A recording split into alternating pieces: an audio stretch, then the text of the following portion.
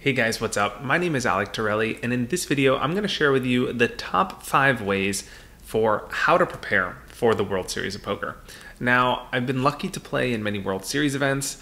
It's crazy to reflect back on the fact that half my life has now been dedicated towards poker. I'm 32.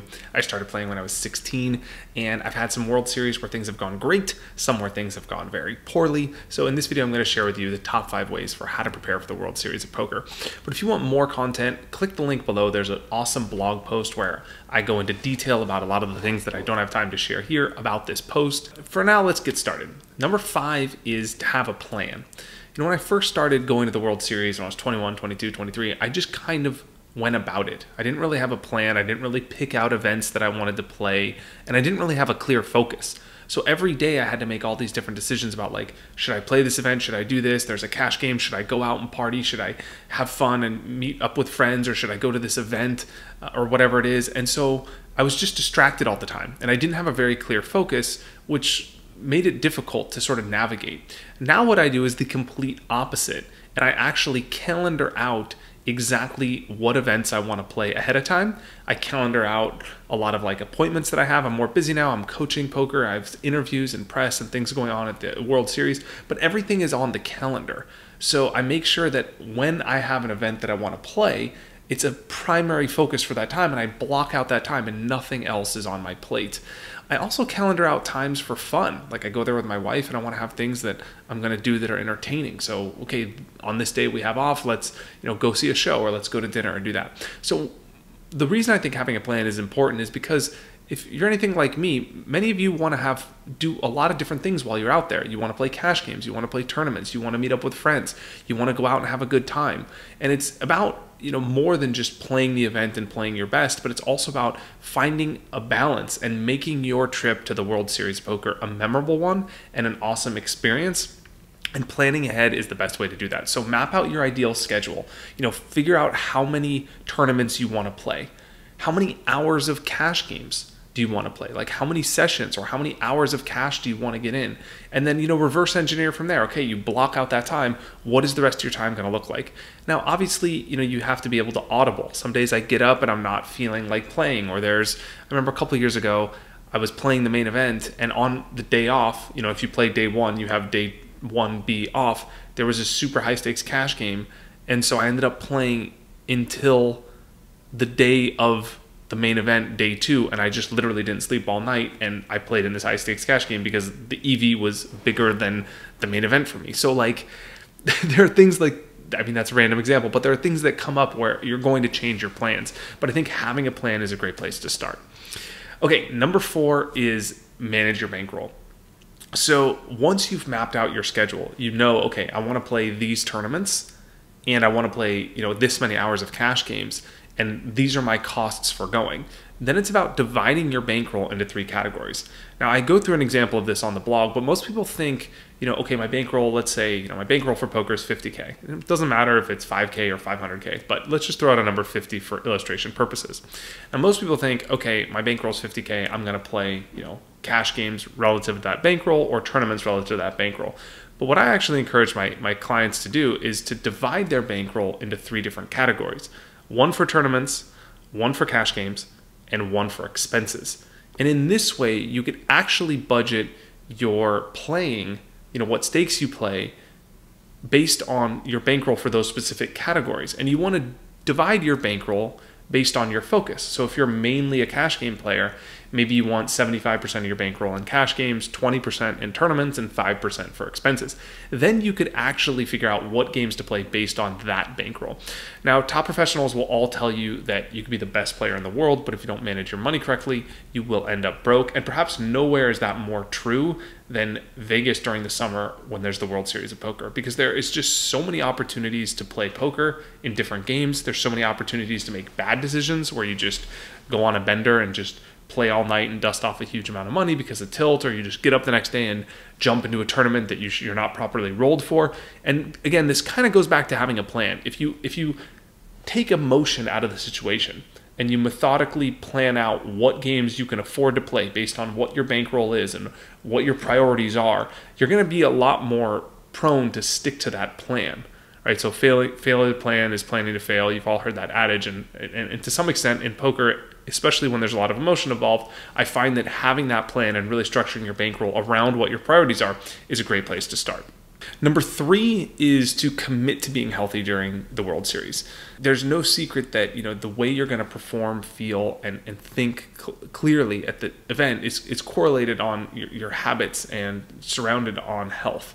So it's really important, especially if you're playing, let's be honest, you're playing 13-hour days. Just take a random tournament. It doesn't have to be the main event. You're playing 13-hour days 3 days in a row. So that's 30, 39, 40 hours of poker in 3 days, and every single decision you make is more important than the last one because you're progressing in the tournament. So it's actually, it's actually more important to be mentally sharp in the 10th hour of day one than the first hour because the stakes are higher, the decisions are bigger, other people are tired, you have better reads on your opponents, but this is only contingent on your ability to stay focused. And so there are 3 things that are kind of the pillars of health for me, and that's diet, exercise, and meditation. So I'll walk you through each and how I kind of go about these to prepare and be in the best state of mind and shape possible for the main event. So the first one's diet. There's, I'm not a doctor, I don't play one on the internet, but there are some basic things that are just universally wise to adopt as habits, especially if you want to think clearly. So I've noticed for me, I've experimented with a lot of things. I've noticed for me personally, the way that I feel is the biggest the biggest factor in the way that I feel is what I eat. So if I do everything else right, if I exercise and meditate and take cold showers or whatever, but I eat like crap, I'm still going to feel bad. Whereas if I eat amazing and I skip all the other things, I could still perform very, very well. So I think, if there's one thing you take to the bank, let it be the diet thing. And, just do the common sense diet, replace fried processed food with natural whole foods. Eat until you're 80% full. The Japanese have an adage about this that is a Confucian saying. I forgot exactly what they say, but it's basically they eat until they're 80% full. This is a huge one. So not having to digest a lot of food and process food at the table, especially when you're sitting for a long period of time, is huge because when your body has to work to digest food, you end up being tired. So eating heavy meals is a terrible, terrible idea at the poker table. So eating light and always being a little bit hungry, for me, works absolute wonders. Eating high quality foods makes sense. Stay hydrated. I drink 3 to 4 liters of water a day. For me, that's really, really important. And the last one is one that I find personally is really important for me. And it also depends on your body type. So definitely experiment with what works for you. You could actually do, if you want to get really next level, you can do sort of genetic testing to figure out your ability to tolerate different things like caffeine, which is the last one I wanted to talk about. So for me personally, I noticed that if I have a lot of caffeine, and I feel like a lot of people rely on caffeine to stay focused at the table, and it's not a bad idea in the short term. So look, if I'm going to go there and play the main event and it's day 6, day 7, I'm going to be pushing myself to the limit and just kind of focusing on the short term and maybe being, using caffeine as a crutch. But if you're there for the long haul and you're playing long hours of cash game sessions and tournament sessions, relying on caffeine is not a great idea. So the half-life of something like coffee, meaning the point in which you feel half of the effect, is 5 to 6 hours. So that's just the half-life. So if you're taking coffee at 5 p.m., really powerful stimulant like coffee at 5 p.m., you're going to have 50% of that in your system at 10 p.m. And if you're trying to go to bed at midnight and then get up early, you're not going to be able to sleep properly, especially if it's going to screw up your rhythm. So I would definitely experiment with what works for you. Maybe switch to something more sustainable like green tea, or limit caffeine after lunch. All works really well for me. I find personally that I can't drink coffee every single day. It's very powerful for me. I feel the effects a lot, but I actually have specific days where I take 0 caffeine. So days that I don't play poker, for example, at the main event, I will take 0 caffeine. And that way on days that I actually play, I can feel the effects and have that extra, 10%, 15% buzz that's going to give me that extra edge. So the second thing is exercise. For me, I've experimented a lot with what works. I actually worked with All-American Dave. He gave me an amazing exercise program, and one of the pillars of that was interval training. And I feel like augmented that practice that I learned in my own life and really applied it to poker to get the most out of it. So HIIT training, or high intensity interval training, is basically the idea that you get your heart rate up for a short period of time and then bring it back down. And the reason why I find this so effective is, I mean, obviously it's one of the great ways to train cardiovascularly, and it burns the most fat and all those things. But specifically for poker, not just talking about like being in great shape, but for poker, it actually mimics in-game play. So it gives you a lot of stamina, which is important for long, arduous days like you're going to find in the World Series. But it also mimics in-game play. So if you think about what you're actually doing at the table mentally, you're focusing for a minute while you're playing a hand of poker, and then you're resting when you're not playing the next hand. And so the interval training is kind of a metaphor for what you're doing at the table. And what I like to do is actually use the intervals as mental training more than the physical side of things. So if you're just doing it for the physical benefits, great. But if you really want that next level, I feel like there's more to your workout that could be had than just pushing yourself for a minute and resting. So what I do during the pushes is I'll actually, imagine myself playing the main event and playing at the final table and making great decisions or correcting mistakes from my previous session. And I'll be in the zone for that minute. So while I'm sprinting my ass off on the treadmill or running down the streets of Manhattan where I am now, whatever I'm doing, I'm pushing myself hard for a minute while I'm sort of visualizing how I want to perform act and B. And then when I'm resting, I'm kind of not in the hand, so to speak, so I'm resting. And so I use these intervals as mental training as much as physical training. And a great way to do them is just simply go on a treadmill, warm up for 3 minutes, set the incline to 10.0, walk at 4.0 miles per hour for a minute, and then rest. Walk at 2.5 miles per hour for a minute. If you're really next level, do it for like 75 seconds and 45 seconds, or 90 seconds and 30 seconds. So always shortening the interval time. Doing like a 1-to-1 ratio is beginner level. Doing 2-to-1 level is next level. It's called Tabata. It's awesome. So if you really can work up to that, I recommend progressing to that level. Basically do that 10 times. Do 10 intervals, 3-minute cool down. You're done in 25 minutes. You're going to feel amazing. Another great app to use for this, I know a lot of you love apps and ask me about this. I use Peloton for outdoor runs. They have elliptical training and bikes. They have actually an indoor bike you can buy that's stationary. It's incredible. And that's a great way to get your interval training in. But Peloton outdoor is amazing for runs. You can go on 20-minute runs, do your intervals, and I do that pretty much every day when I wake up. So the third thing I like to do to be like in the best state of mind possible is meditation. There's thousands of articles on the science behind it, but what I find really works well for poker is just, it doesn't have to be fancy. Meditation has this like connotation to it where you're supposed to be like a Zen Buddha and think about nothing and touch the ground when you're enlightened, but really it could just be something as simple as sitting with your eyes closed for 10 minutes before a session and setting an intention for how you want to play. What are you going to focus on? What are you going to work on? Or visualizing how you're going to play that day or the results you want to have. But if you really want that next level, which I'm always looking for, I highly recommend the app Primed Mind. You can click the link below and download it. And that app is awesome. They have renowned hypnotist Elliot Rowe, who does a combination of visualization, hypnotherapy, and kind of like life goals to really help you achieve the results you want specific to poker. So made by Fedor Holtz, one of the best tournament players of all time. It's really engineered for poker players. So they have things like a winning mindset course, and they have a specific package for the World Series of Poker. So they actually have specific World Series of Poker trainings that I'm doing now and I'm going to continue to do before the main that kind of get you like primed, no pun intended, to play your best during the World Series. And I find that really helps because a lot of it is like your mindset and your intention and how focused you are.